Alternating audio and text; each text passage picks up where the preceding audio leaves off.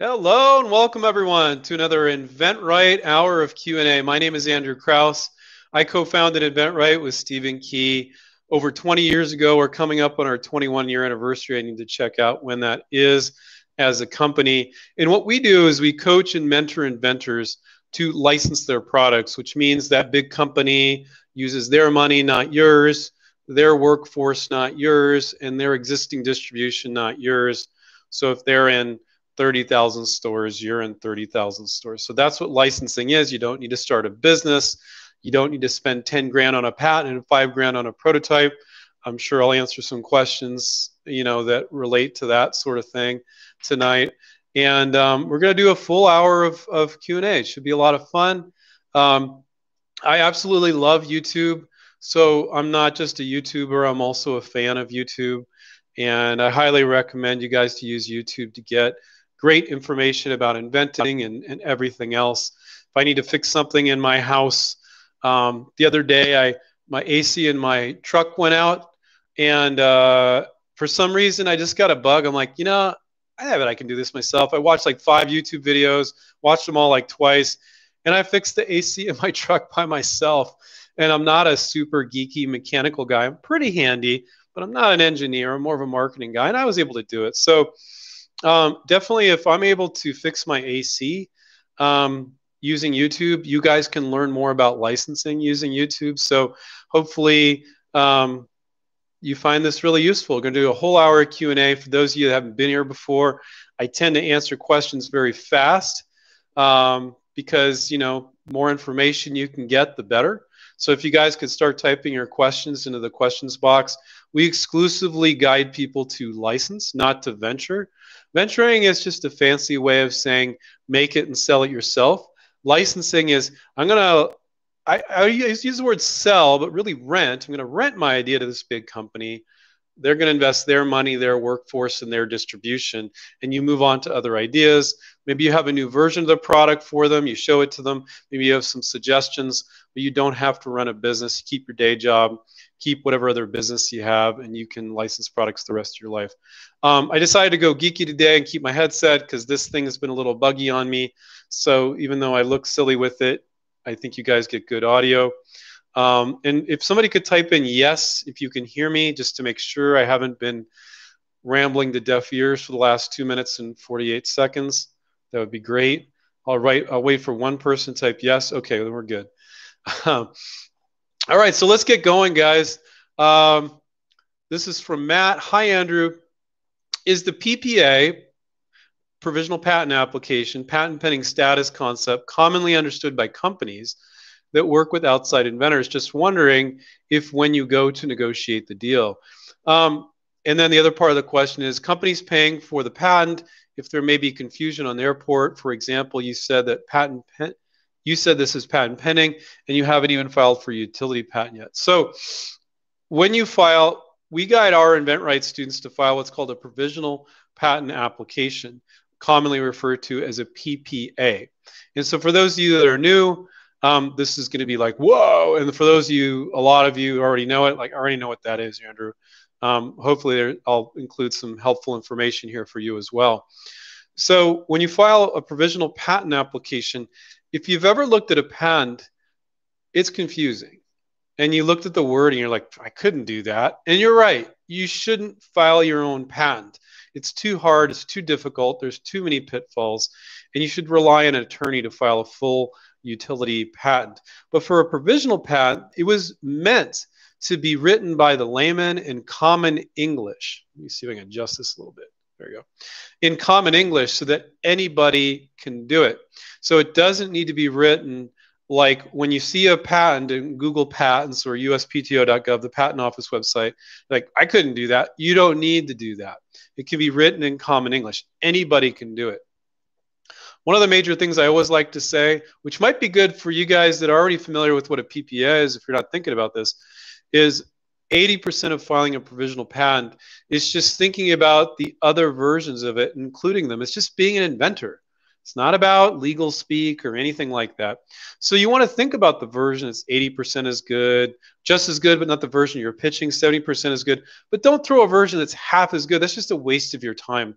And I see some inventors getting obsessive about including all these variations that wouldn't even be a good variation, wouldn't be viable in the marketplace, wouldn't make sense. It's kind of silly. That's just a waste of your time. But you should throw every variation in there that you think is viable. And before we keep going today, I want to let you guys know that anything I share today is not legal advice. Please seek the services of an attorney. This is just an open discussion. Okay, so nothing I offer today is legal advice. And always check with an attorney before you take any action whatsoever. So Matt's asking, do companies know what a PPA is? Am I lying? Essentially what he's saying is, am I lying when I say patent pending when it's not, but it is, Matt? So here's your misperception. When you file a provisional patent application, it gives you a year to file a full utility. And what it does is for whatever is in there, whatever you're claiming protection on, you get that date. So if I filed a provisional patent 6 months ago, I get that date from 6 months ago. And if I file a full utility patent, I can reference, or the attorney will reference that provisional as the priority date for whatever was in there. So legally, you can say patent pending when you have a provisional patent.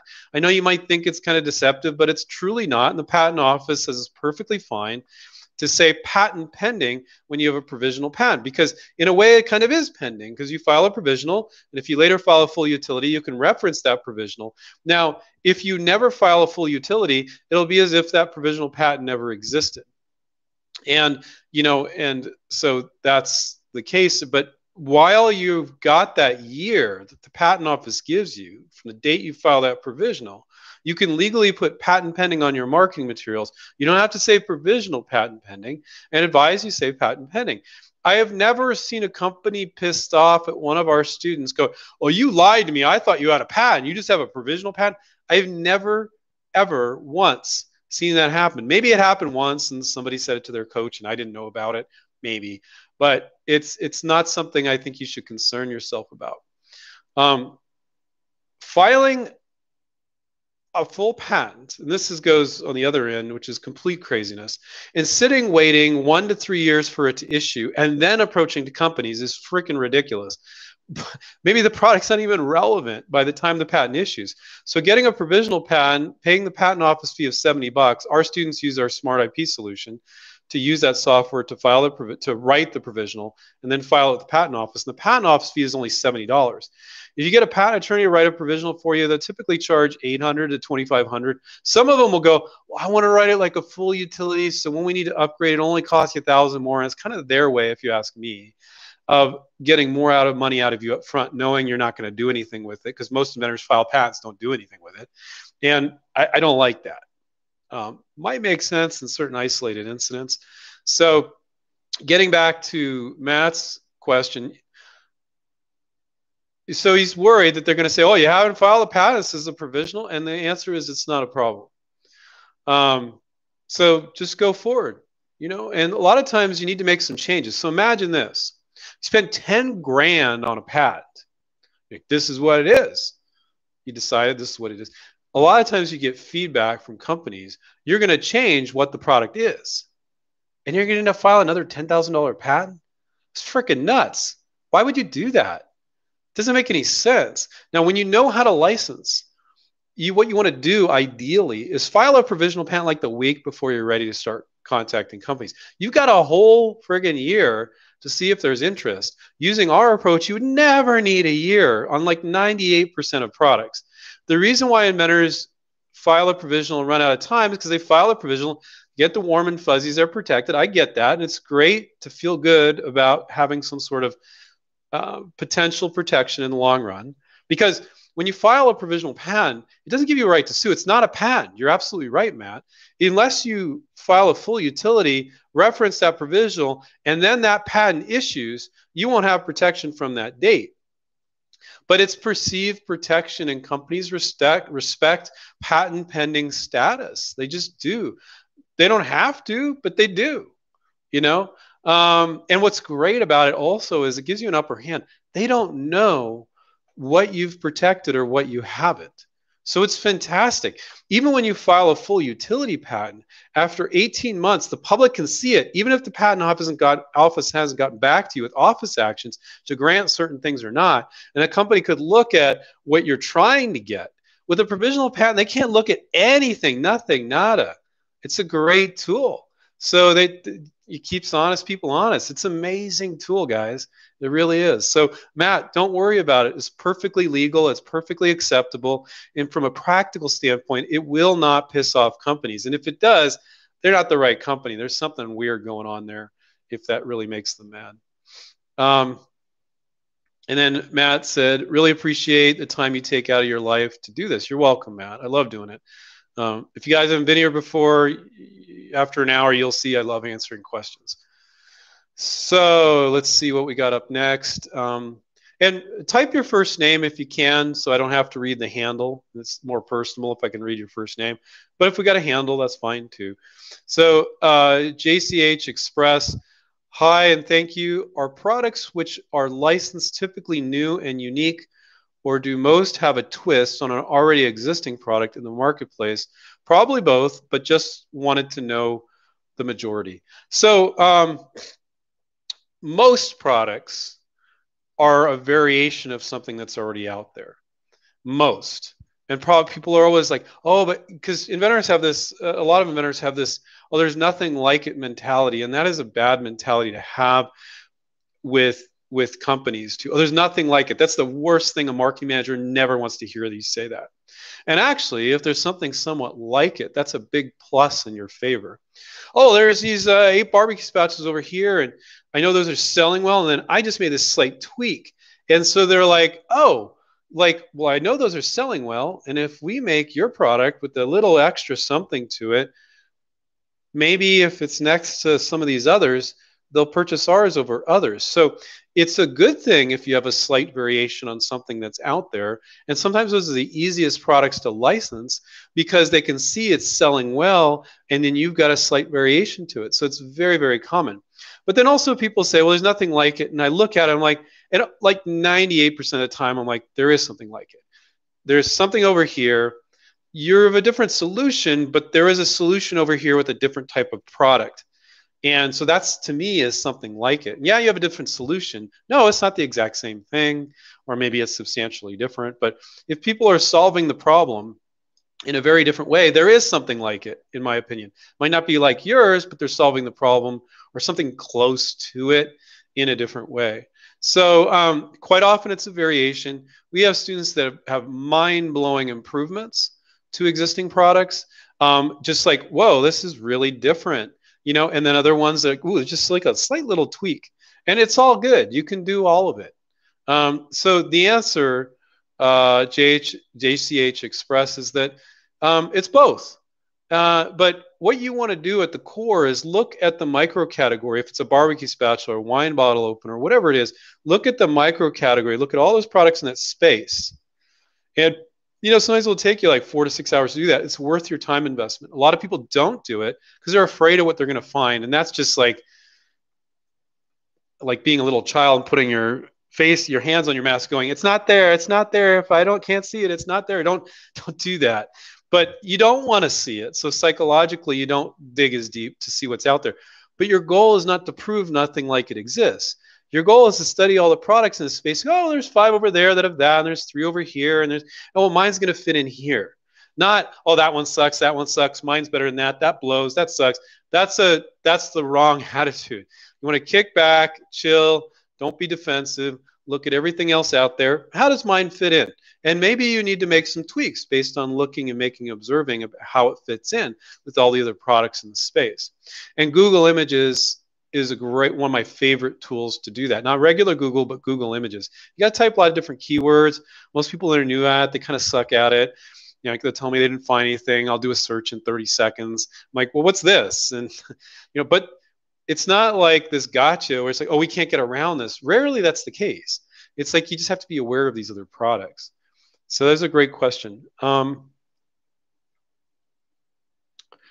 license the idea or the patent? what's the difference and what would be the best? You're always licensing. I love that question, Alan.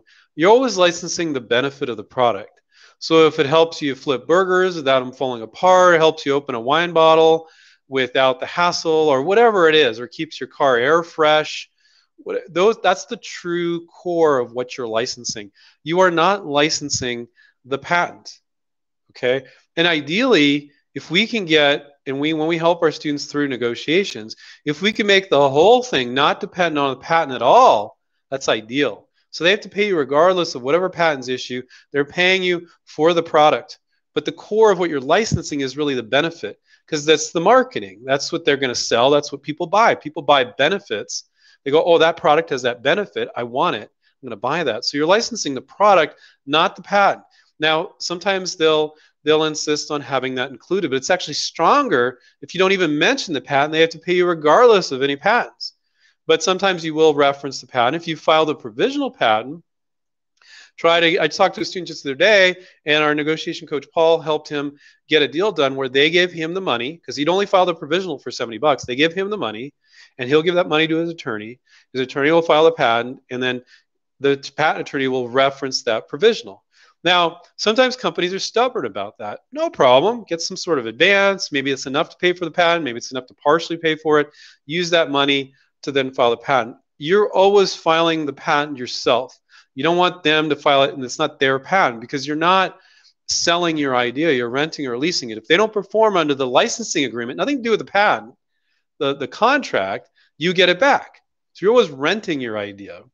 And it's better if it's not dependent on the patent. Quite often it is. That's fine. Some companies are like, we don't care about patents. You can file something if you want, in which case it wouldn't be dependent on the patent. So you always at the core licensing the benefit of your product, or the next step up is your product. And if you don't have to make it dependent on the patent, great. Now, some industries are like, oh, the patent's really important to us. It's going to be wrapped up in the contract. That's fine as well. Debbie, how long can someone receive royalties? Indefinitely. And, even though, ideally in like this dream scenario, even if a patent's 20 years, if you're helping them keep the product up to date with a new version or new iteration or line accessions, you can go beyond 20 years. Now, does that happen often? Probably not. But you could indefinitely keep patents and keep earning royalties on a product. So it's for as long as it sells. And you should give them the rights, in my opinion, to continue to sell it and earn royalties as long as they're meeting those minimums that you and them have decided on. We help our students negotiate how much they need to pay you every quarter minimum. So now they often go way beyond that. So you don't want them to sit on a product that they're not selling or is selling at an abysmally low rate. But they don't want to sit on a product that's not selling well. If it's not selling well, they're going to hand it back to you, or they're going to try some other things. But you never want to do a contract that doesn't have guarantees, so you can't take it back if they're not performing, and they could just sit on it. Companies, that's not their intention. A few bad apples it might be, but that's why we never let our students do deals without minimum guarantees and other requirements in order to keep the license. So, Debbie, the answer is indefinitely, and you want them to keep it indefinitely as long as they're selling certain volumes. And you have to interview them a lot to figure out what those are. William says, hi, Andrew, is it always necessary to get a professionally done patent search? No, we have patent searching trainings inside our membership site for our students. And but here's the thing, whenever somebody says the word patent search, I always go to this default answer. The first thing you do when you come up with an idea should never, ever, for 1 second on any product on the face of the planet, I'm saying this so you listen, do a patent search. You should always, 100% of the time, at the first, do a market search. Get on Google Images, get on Amazon, go elsewhere, and look at what is or isn't in the marketplace. It tells you so much. It tells you what is or isn't selling, what's out there. And when you do a patent search, it's not nearly as telling, because people patent, companies and individuals patent all sorts of crazy stuff that makes no sense, isn't manufacturable, not manufacturable at a reasonable price. It is extremely unvaluable information the vast majority of the time. It's not any sort of litmus test on what makes sense. And some of these patent invention promotion companies, these scam companies, they'll do a patent. Oh, we didn't find anything, so therefore it makes sense. And the inventor's like, oh yeah, because we didn't find anything in the patent. That doesn't mean anything. I was going to swear, but I'm not going to do that. But what's in the market, what is or isn't in the market, tells you what's selling. And it's not going to stay in the market if it's not selling well. What is or isn't patent, it just means somebody threw a bunch of money at an attorney and they filed a patent. Now, I'm not saying don't do a patent search, but after you do a market search, it makes lots of sense. Now it makes sense to do a patent search, but very rarely is it a problem. And we have trainings to teach our students how to do a patent search. If you're going to do a professional patent search, 100% of the time, I recommend you try to find as much stuff as you can and then hand it off to a professional patent searcher. Because quite often, a lot of these professional patent searches, and we do them, and you can pay us to do patent searches, a lot of them are junk. And the patent searcher will spend 2 hours. The inventor doesn't give them all the information they should. And then the inventor gets warm and fuzzies. Oh, they didn't find anything, but they didn't spend enough time and they weren't clear enough about what the product is. So at InventRight, when people pay us to do a patent search, we make sure the inventor has really done as much as they can themselves to hand that off to the patent searcher. And I'll personally talk to them. And a lot of times I'm like, you don't need a patent search. You just need to do that yourself. I don't see that this is a category where there's any huge issues here. But I always recommend 100% of the time, if you're going to pay somebody to do it, which it does make sense sometimes to really know everything that's in the space, especially when it's in product categories where they're very difficult. It's a difficult industry. And you can really go forward with lots of confidence, really understanding the intellectual property in that space. And that can be very beneficial. So as with anything, there's not this black and white. Should you do it? Shouldn't you do it? It really depends on what's right for you. But I think you should always try to do a search yourself to find as much as you can. And it's not that hard. It really isn't that hard. But the market search, way more important. Let's see. Okay, Jeff says, contacting potential licensees through LinkedIn who are already connected to InventRight extended family, got to make sure not to use Benjamin's established icebreakers. I don't know what you mean, Jeff. Let me know what your question is. Yeah, so we believe heavily in reaching out to potential licensees through LinkedIn. So, but Jeff, if you could type in what your question is, I'll page down a little bit and look for it. I'm not sure what your question is, but I'll jump back to you. So please type it in. Jason, I have come up with an invention that nobody has ever invented yet. Yeah, never say that. Kind of a joke, kind of not. And I have a building or investor, I don't know what that means, that wants spelled ONCE, to get my inventions going for 2020 before 2021 that involves stopping the floods and fires. Okay. So, okay. Can you type in your question, Jason? So type in your question, Jason, again, then I'll go back. That's not a question, just a statement. Let's see. Nick says, how should a college student balance class with writing a PPA/licensing? I love that question, Nick. We have a lot of our students are in college. Some of them can't afford the $3,000 for the half a year of coaching, or they don't feel like they have time. But whether you're in college or have a business or have a busy job, if you have 2 to 6 hours a week, that's enough time. So Nick, with your college classes and everything, if you have 2 to 6 hours a week, you have enough. Now, when you're a student of ours and we're coaching you, 2 to 6 hours a week is a very effective 2 to 6 hours. It's not 2 to 6 hours of you thinking about what to do and being confused and researching. It's doing the friggin' work. And so, because a coach is like looked at your project, no, this is the right next thing to do, and you have this extreme confidence or fair confidence, and then your coach is checking and double checking your work. Whereas opposed to, I think a lot of inventors working by themselves, they feel like they're going in circles. Like they'll set aside some time, and they'll spend 4 hours going, I don't know what I should do. Maybe I should look at this, maybe that. And they're kind of guessing as to what to do. It's not the right thing to do, or if it is the right thing to do, they're not doing it right. So as long as you have 2 to 6 hours, Nick, I think you have enough time to do this. You don't, it's not like you're starting this whole business and this company and you need funding. You don't need any of that, but you do need time. Sometimes Steve and I make licensing seem really simple, and it is, but you can't do it with no time. You got to make a list of 20, 30 companies. You got to make some marketing materials, file a PPA, do a little research, reach out to companies.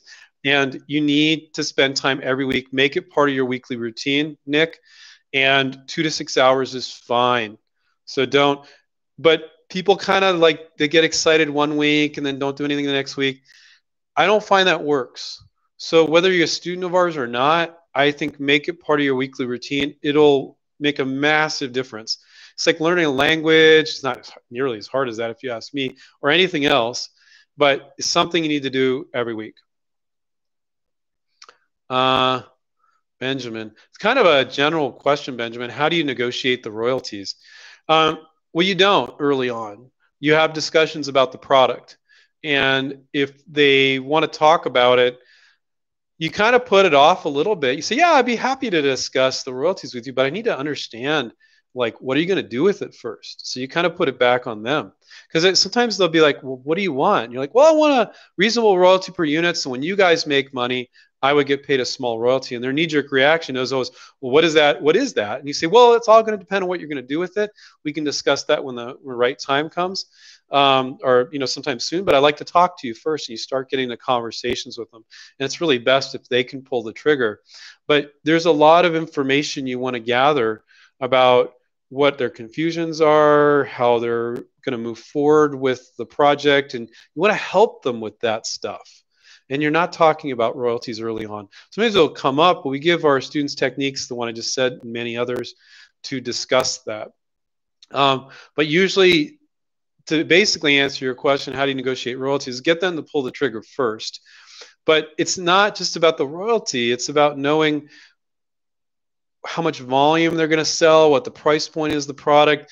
If it doesn't matter if you get this great royalty if they're only going to sell 1,000 units a year, but you might be okay with a smaller royalty if they're going to sell 500,000. So it's all relative, and you got to kind of run the numbers and figure out what you're okay with.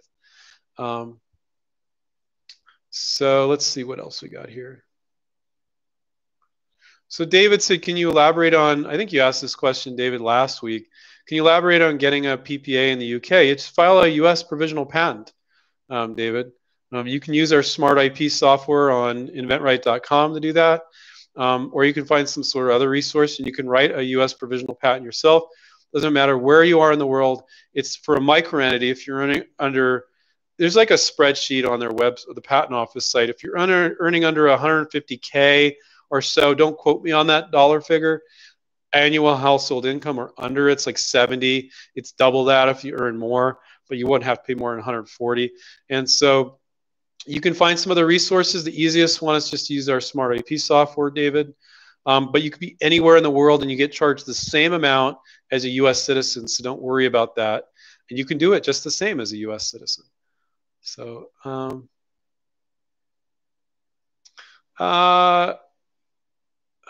Jules said, I noticed to prepare a provisional patent, they don't work for people with a design patent. Yes, there is no provisional design patent. And a design patent is affordable, but it's still more expensive than a provisional because a provisional is only 70 bucks. I think by the time it's said and done, a design patent will probably cost you about 1,500. So there is no provisional design patent, and there never will be.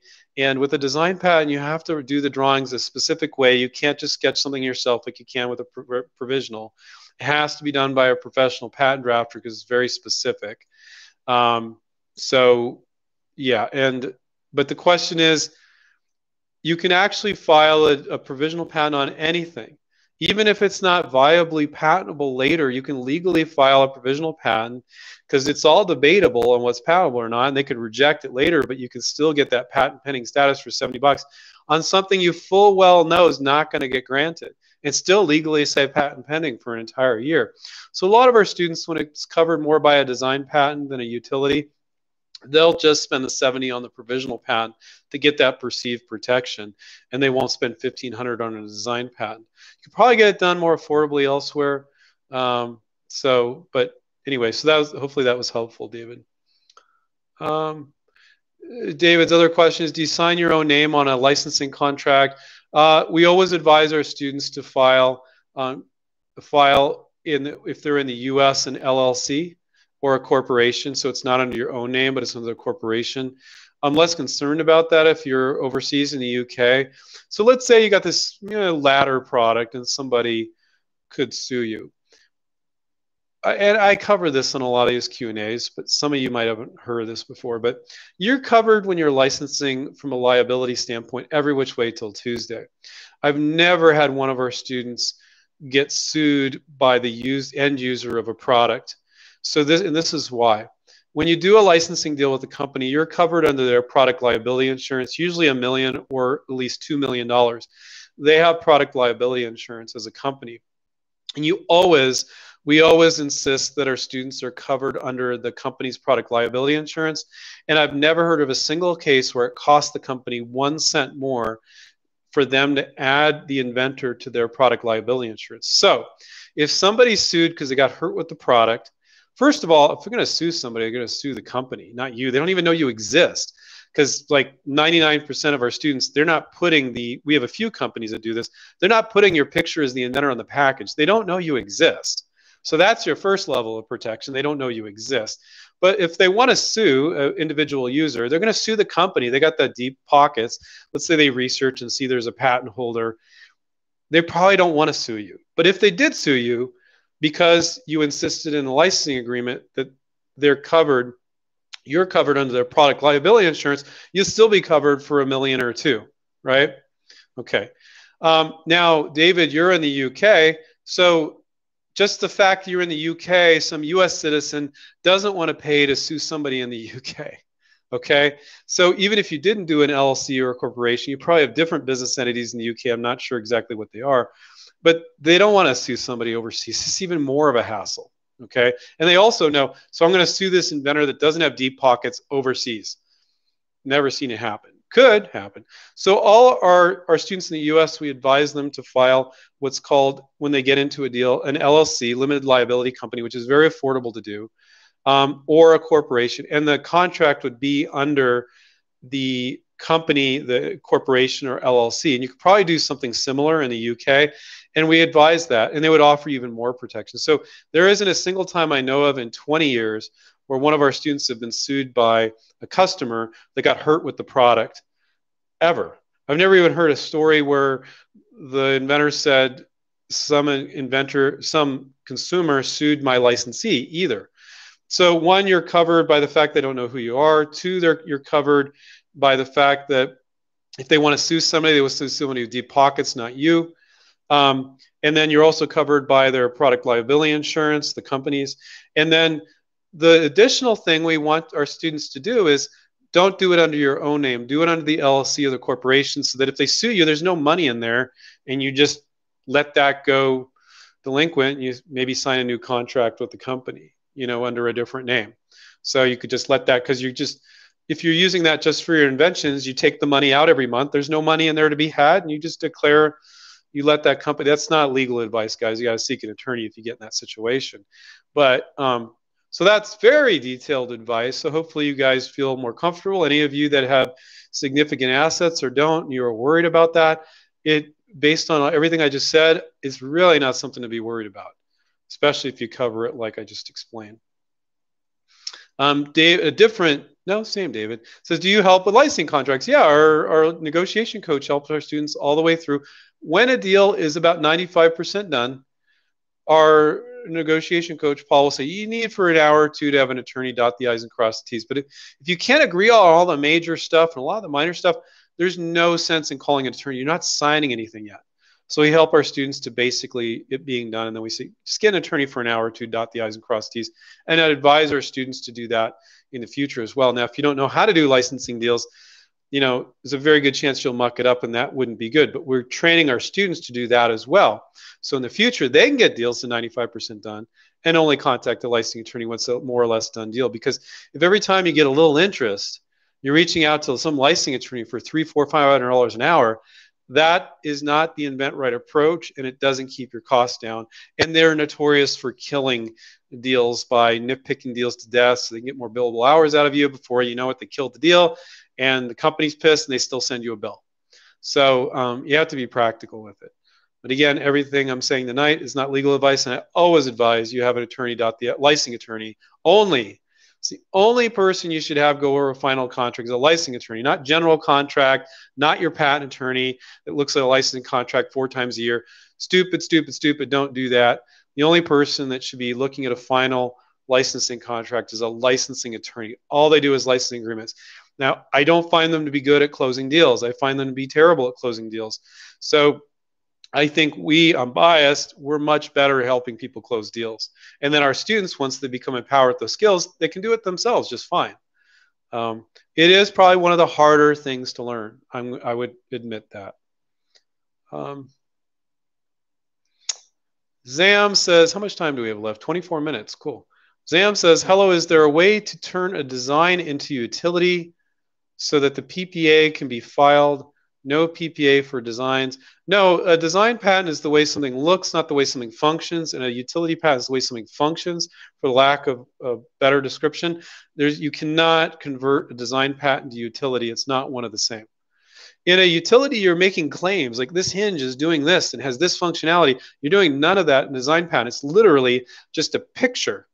And if it looks the same and has the same shape, and for the lack of a better explanation what a design patent is, then they might be in violation. But otherwise, and that's why design patents are very limited, but they can come in handy sometimes. Ida says, good evening, Andrew, and thanks for great info. You're welcome, Ida.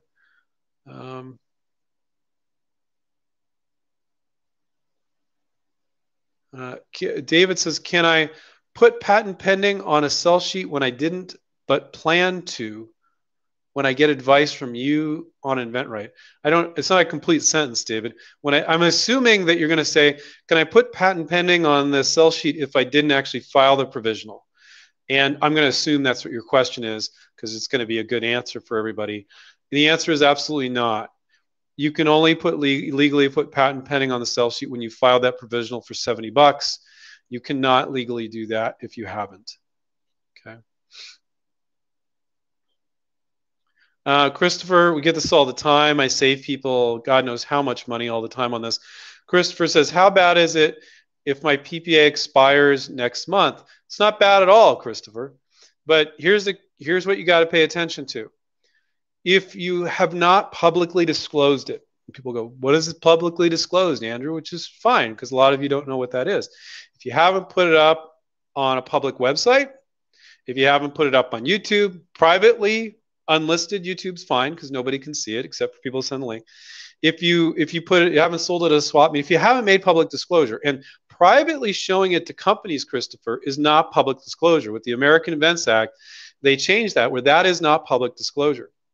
So if you just showed it to companies privately via email, not public disclosure, anything else, selling it publicly, putting it up on a website, putting it up on a public YouTube, putting it up on your Facebook, that's all public disclosure. And if you have that up for then a year and you've made a public disclosure and you haven't filed a patent on it, you're toast. But if you haven't made a public disclosure, it's not a big deal. Patent attorneys get inventors all the time this way. They make you believe you're going to lose your rights. And you will lose that original date from your provisional you filed 11 months ago, Christopher. But if you just file that same provisional again today, you'll get a year from today. A year from today. You won't get protection from there. But I have students and non-students, I've told people about this all the time, and I have never talked to a single inventor where that bit them in the butt. Yeah, if somebody invented something similar in that frame of time, it could bite you in the butt. But is it worth $10,000 patent to risk that? It's not. 99 times out of 100, and I've never seen it happen. So if you haven't made public disclosure, Christopher, you can file that same provisional again, For $70, you get a year from today. Okay. So there you go. I save, and sometimes attorneys are honest about that. Quite often, I find that they're not. They give you this impression you lose your rights. Yes, you'll lose that priority date from that first provisional, but if you file it again, you're good. So don't worry about that, Christopher. But here's the thing, guys, don't go filing provisionals all the time and sit on your hands. Like, if you don't know how to license it, kind of part of me is saying don't bother. Now, it's not the end of the world if you file it and you sit on your hands. You're like, I wanted to get that priority date. Okay. And you wait 6 months, then you start trying to sell it. But and yeah, you'd be protected from that date if somebody else files in that period of time. But there's really no point if you're not going to make an effort in reaching out to companies. It gives you this temporary placeholder of some sort of potential protection if you later file a full utility and reference the provisional.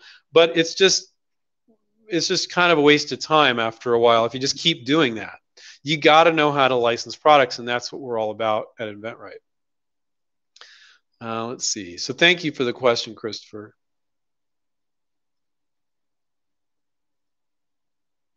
Debbie says, with both your coaching services, both Academy and the one-on-one coaching, if any services are included, such as Smart IP, Design Studio, and Video Pitch. So when you get our one-on-one coaching program, the half-year one-on-one coaching, you get Smart IP to file your provisional. You get a sell sheet with our Design Studio marketing piece, and you get a virtual prototype with Design Studio. You get access to your coach for half a year, meet with them every week on video, on Skype, or on the phone, and then you can email them anytime. You also get our negotiation coach for half a year to help you with any negotiations. And then with Academy, it's group coaching, so you can't specifically talk about your invention because you're a group of 20 other people. You just get Smart IP with that, and you get a discount for Design Studio.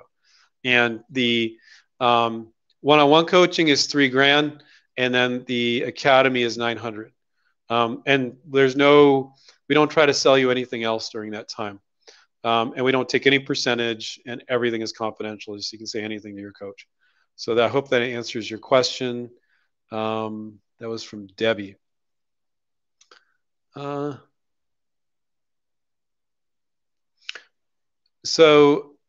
Jules says, I was told that because I have an idea that I need a design patent on. I was told because of that, I can't file a PPA. I was told I can only file a design patent. That's not true, because you can file a provisional patent on anything, even if the provisional patent doesn't make sense. Because it never gets reviewed, guys. You send it in the patent office, it lets you legally say patent pending. So that's not true, Jules. Whoever told you that didn't give you the truth. Now, what you might have come across is you said, patent attorney looked at it and they said, well, I don't think there's anything to be covered here with the utility patent. Therefore, I wouldn't recommend filing a provisional. It doesn't mean you can't, though. Even if there's a very good chance you're not going to get anything, or an attorney, it's all opinions. Their opinion, you're not going to get anything. You can still file a provisional patent. Even if 10 patent attorneys say there's no way you're going to get a patent on that, you could still legally file a provisional patent. So that's not true, and that's misinformation, and they didn't give you the whole picture there. That's all I can say. How, for a complex digital gadget that are similar in look and feel to existing products, but it's functionally distinct, what should be the emphasis when filing a PPA? So it's a digital gadget that's similar in look and feel to an existing product, but functionally distinct. Well, that's fantastic, Hal, because you want to talk about how it functions differently and what those benefits are. So that's great. You said the key word there with functionality. So you always want to describe the functionality of the product. What is the utility and the functionality of the product? And you want to cover that in the PPA, and you should be covered pretty well if you talk about that. So don't worry that you're saying it looks similar in feel to other products. You're talking about the point of difference in its functionality. So that's fantastic. And that's what you would get protection on. So that's great. Christopher says, free patent office, they give under some income qualifiers pre-patent services. I'm trying to do that paperwork now. Yeah, I think they have some pro bono programs. The patent office will link you to some attorneys that can file utilities. I don't know of any, I don't, in that program, I don't know of them filing provisional patents. I think it's always utilities. And I just find that to be kind of a waste of time. Um, you have to be pretty broke to qualify for the pro bono program. You have to be pretty low income. And my take, why not just still do, if you can't afford the $70 for a provisional patent, you need to go out and get a job. You need to change your financial situation. You should not be spending 1 second on inventing if you can't afford $70 for a provisional. You need to get that in order. Maybe that takes you 4, 6 months, 8 months to get that in order. Then come back and then file a provisional patent. So using their pro bono program, and it's not the patent office. They kind of link you up with some law firms that will file patents pro bono, but you still need to pay the patent office fees, I believe. What's the point? It's getting all wrapped up in a full utility patent, which most of the time you're going to change what you're protecting anyway. So when you file a provisional and you realize there's some changes, you just file another provisional. Then later you file a full utility. So to be honest with you, using the event right approach, I see it as kind of a waste of time, Chris. And if you could file a provisional for 60, why do you need the pro bono program to file a full utility? In some instances, it might make sense. Um, but look into that, guys, if you find that you think that would be useful for you. If you're venturing, you're selling your product yourself, okay, might make sense. But if you're licensing, I don't think you need it. Um,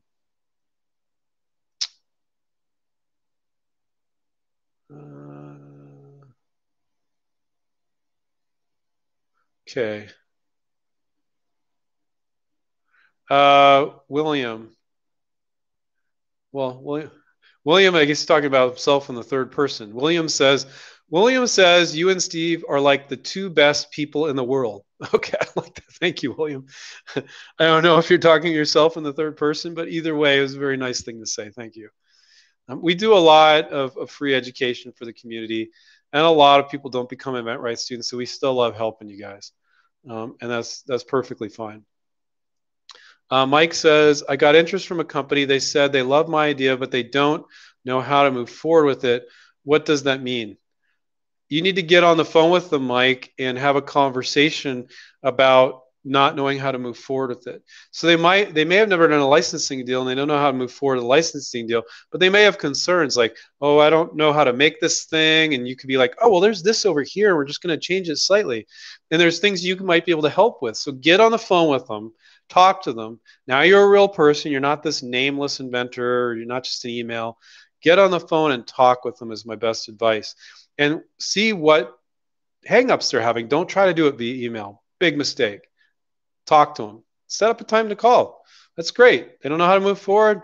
No problem. Get those specifics. So I have no idea what part of it they don't know how to move forward on. You have to ask them. And you can ask them via email, but don't be timid. Get on the phone and talk with them.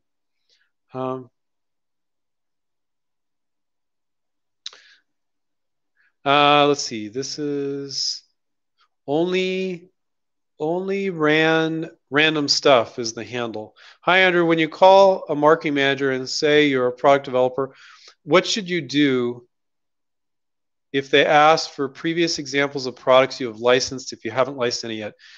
They never do. I've only known of 2 students that the company said, show us your portfolio. We want to see. This is 20 years. We've had students in 65 countries. They don't care.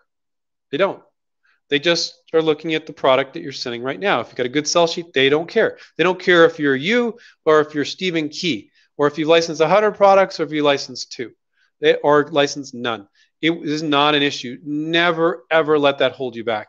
Now, with that said, conduct yourself professionally. Have a great sell sheet. Make sure the product's going to be right for their product line, or at least you think it is. Don't send a bicycle product to a company selling mattresses, do crazy stuff like that. I've seen inventors do that. Oh, they're open, so I'll just send them my product. You don't even look at their product line, and the product you're sending them doesn't make sense at all based on their product line.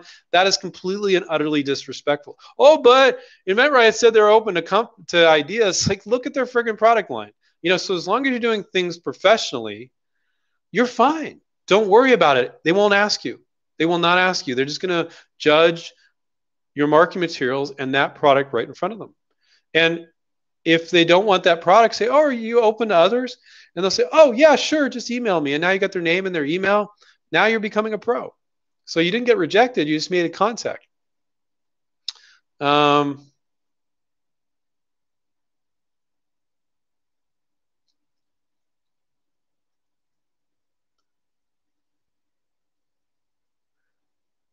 I don't know. Let's see. There's this one, I don't know what their name is, but Tex King. So Tex King is saying that he believes that somebody stole his idea. I talk to inventors all the time where they think that somebody stole their idea. When I gather the facts, a lot of times I look at him like, there's no way they could have stole your idea. And so I talked to a guy not that long ago, and he's like, I think they stole my idea. And I'm like, well, how long ago did you show it to him? And he said, well, 3 weeks ago. I'm like, so how do you think they stole their idea? Well, I see it on their website now. I'm like, there's no company on the face of the planet can launch a product in 3 weeks. You're acting like a wacky inventor. They didn't steal your idea. They were working on something similar. It was 3 weeks that 3 weeks ago you showed them the idea. You think they can launch a product and have it on their website in 3 weeks? Are you kidding me? They didn't steal your idea. So now I'm not saying that no company ever has never stolen an inventor's idea. I'm not saying that. But a lot of times, people are coming out. If you come up with an idea and you sit around long enough, somebody else will probably come out, if it's a good idea, something similar. It happens all the time. So I'm not going to get into the specific of your questions, Tex King, but I find that most of the time that is not the case. So, but it might be. I can't say. I've talked to some inventors where some other company took their idea. It happens once in a blue moon, but I don't find it to be common for inventors that conduct themselves professionally. And when you analyze the situation, quite often that was not the case. But it could be. Could be. That's why getting a provisional patent is great protection. So.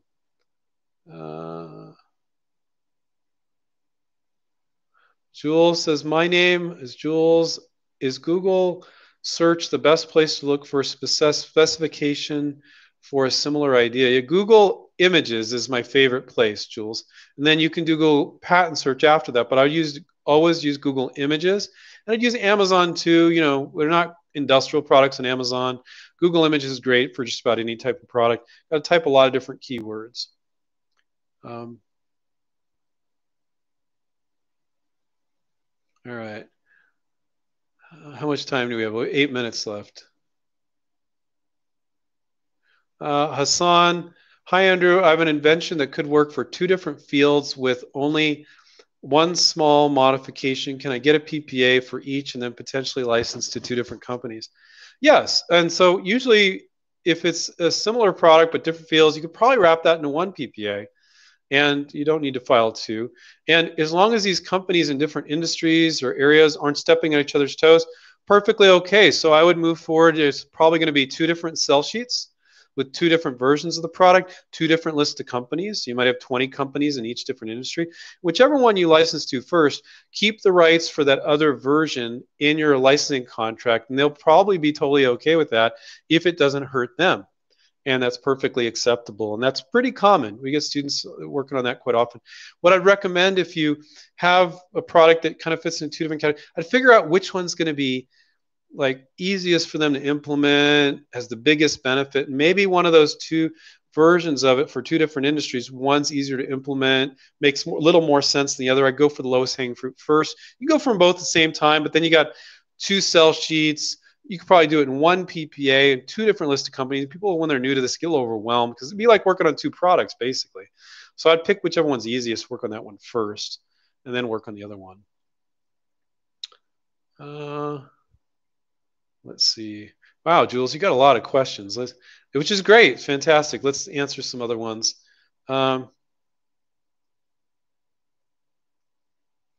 Nick says, hi, Andrew. Really enjoy your shows.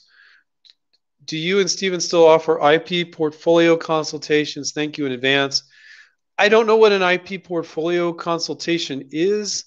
There's been some cases in the past where I did it one time where I said, anybody that wants me to review their product, I'll take a look at it. And I was almost 8 to 5 solid for 2 weeks.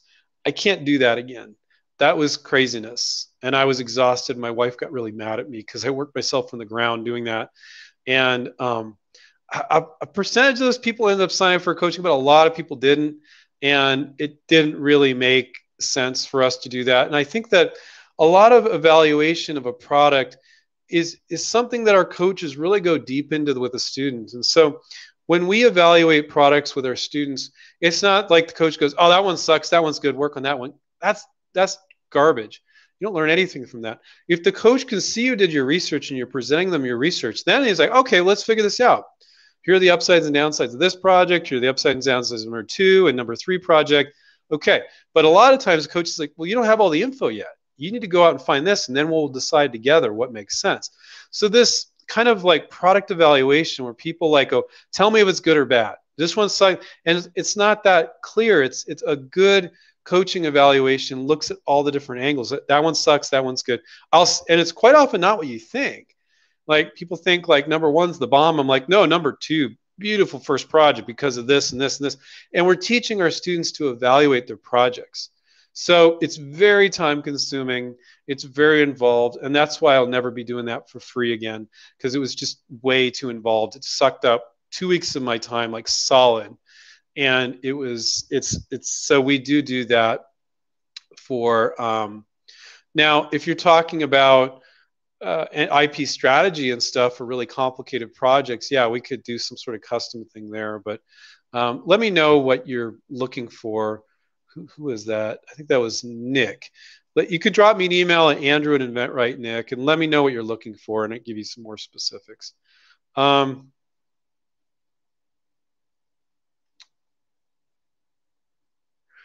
Upscale Lure says, what if you get a provisional patent for your idea and you never get a patent? Can someone else patent the same idea? Thank you. P.S. I just ordered the new book off Amazon. Can't wait to read it. I think he's talking about our LinkedIn for Licensing book, which is going to be it's a great book. I got the PDF version of it and I read it long before it came out. It's a great book, guys. LinkedIn for Licensing. That's not the title of the book. I don't have it on my desk here, but if you go to our website, you'll find it. Go to InventRight. You'll find it as a resource. So upscale lures, yeah, technically that could happen. If you create a paper trail on what you send to companies and when that creates the paper trail, it shows you're the first true inventor. It could happen.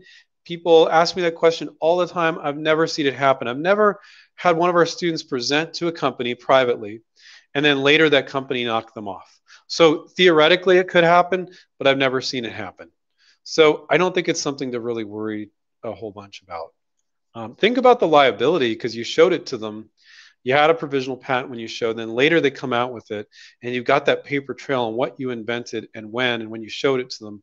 That could be a definite liability for them. Let's see.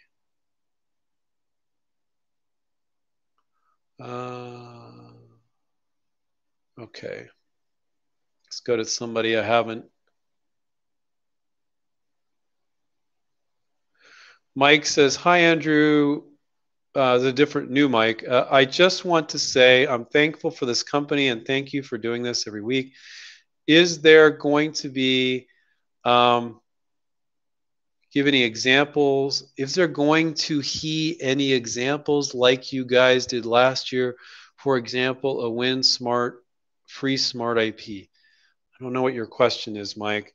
Are we going to have any contests? Yeah, possibly.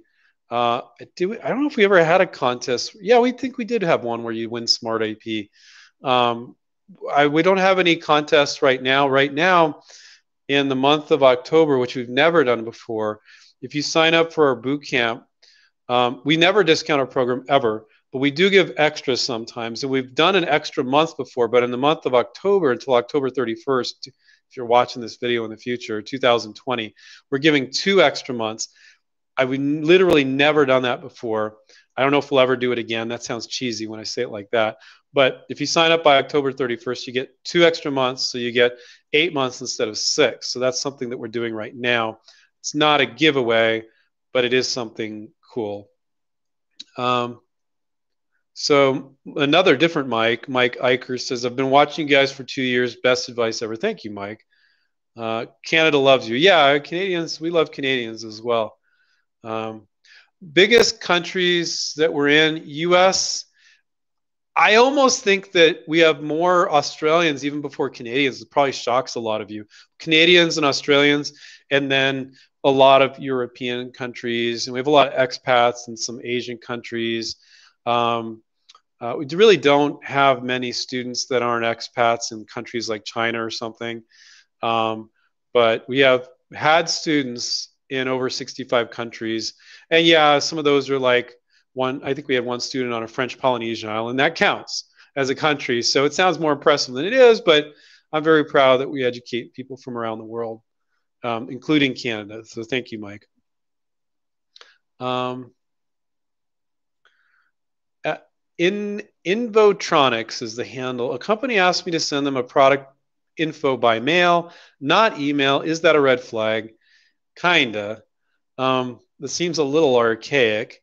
Um, and it's kind of like almost like, is that going to be a waste of time? Are they just trying to make me jump through hoops because they're not really open to ideas? So you could take whatever sell sheet you have, you could print it up at Kinko's, make a color, and you could mail it to them. So it takes a little bit of time. I'd do it. It's kind of a pain in the ass, kind of silly. It's a little bit of a red flag, but they might just be weird. It might be just having you jump through hoops because they're not really open to ideas. I don't know. But I would go ahead and do it anyway.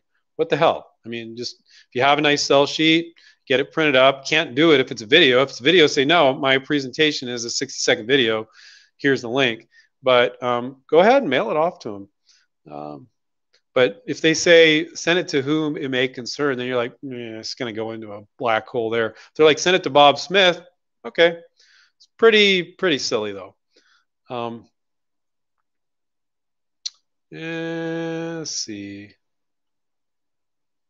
Nick said it was offered by Stephen on the InventRight website a few years back.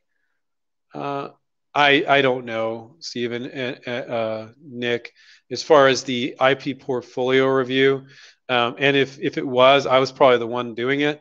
But yeah, to go over like 10 products or 8 products, it's extremely time consuming. So we're not currently doing that.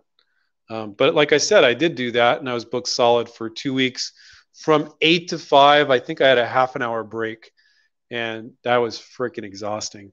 I have done that. I think I did it twice. It was a glutton for punishment. I enjoyed doing it.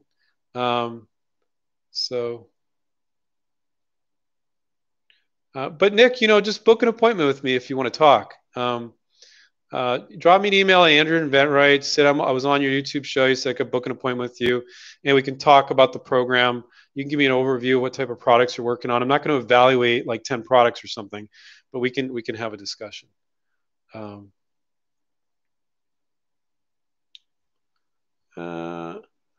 The Corian is the handle. Have you ever seen an inventor struggling to license their product and thought, I could license this product in 5 minutes? Never. Because it's not that easy. Steve and I make it seem easy, and I think it is easy, but it still takes time. So even though the effort to license your product is like a fraction of the work that it takes to venture and manufacture, sell the product yourself, it still takes time. Like to make your list of companies, I would say it takes 2 to 10 hours to make your list of companies if you're going to do it right and have like 20, 30 companies. Some products only have 8 or 12, but it takes 2 to 10 hours to do.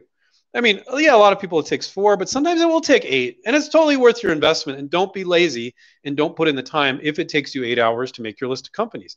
So with that kind of thing said, that's just on one aspect of it. Then you need to make a sell sheet, and it's like, so then you need to reach out. And some companies that are worth reaching, Corian, you need to reach out 8 or 9 times. Other times, very first time, they're like, oh, that's Bob. Just send him an email. He's great about responding, and everything in between. So there's no way you have a product where it's like, oh, what you wrote, oh, I think I could license that in 5 minutes. No, I've never seen a product, no matter how great it is, where I said I could license that in 5 minutes, because it's a process. And even though it's a great product and you great presentation and people are going to be responsive to it, you still have to do that work. There's nothing that takes 5 minutes. Nothing. So hopefully that's helpful. Let's see. So It's 5:04. I have plenty of energy, but I think we're going to call it a night. I'm going to be doing this again next Monday, so come on back. If you haven't heard us talk with all the, I don't quote me on this. I think we have over 600 videos. I forget the number. It's over 400 or 600. Does it really make a difference? Watch our videos. I think they're fantastic. I'm biased. We have a lot of great videos. You'll learn a lot by watching our videos. We really give a lot away for free. So watch our videos. And if you want to ask more questions, come on back next Monday. If you want to sign up for a coaching program, go to InventRight, click on coaching, learn more there. We have other products that can be helpful as well. And I want to remind everybody, I like to end our chats this way. Coming up with ideas is probably for 95% of you part of who you are. Just happened to you one day. So to become empowered with real life experience and to actually get it out to companies is essential, because after a while, you'll come up with idea after idea and you're not getting them out to companies. What's the point? It's like an artist that paints in their garage and never shows anybody what they did. That's frustrating. So you're going to have to put in the work, you're going to have to do the work to get in front of companies, and none of it will be as much fun as coming up with the idea, but you have to learn it. And hopefully from this live chat, watching other videos, you realize anybody can do this. You just have to put the time in. And to me, if you put 2 to 6 hours a week, it's plenty. You won't get it all done in 1 week, but you will move forward with your projects. So go past beyond coming up with ideas, past prototypes, past throwing money at attorneys, and use the InventRight approach, and you can license products the rest of your life. But put the time in to learn, whether it's becoming a student, getting coaching, or whether it's watching our YouTube show, reading our books, at a more affordable level. Whatever it is, put the work in, do it. If you never work on your ideas, companies won't rip you off. You're going to rip yourself off. It's very rare that companies rip you off, but inventors rip themselves up all the time out of their own fears and moving forward. So hopefully, got to fall off my armrest there. So hopefully taking action and moving forward, you'll feel empowered. You'll feel good about it. You'll feel a little uneasy at times. That's normal for learning anything new. And I want to remind everybody, take care, keep inventing, and we'll catch up with you guys next time. See you guys. Bye.